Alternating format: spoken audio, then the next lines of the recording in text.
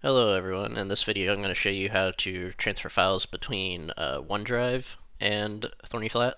So first you want to come to globus.org, go to login, search for West Virginia University as your organization, then hit continue. If it's your first time signing in, you'll be prompted to sign in with your username and password, but I've already done that step. So for OneDrive it's pretty simple, there's not really much setup to it. You just go to File Manager, search for WVU OneDrive,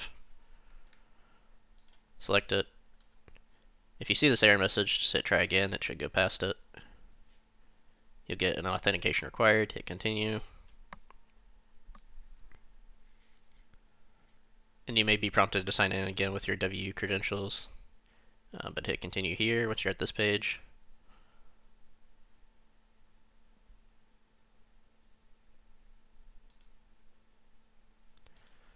And go back to File Manager. And you see now I have my OneDrive files, and on the right hand side I can search for Thorny Flat, and I can start transferring files between the two. So that's all we have for this video. Thank you for watching.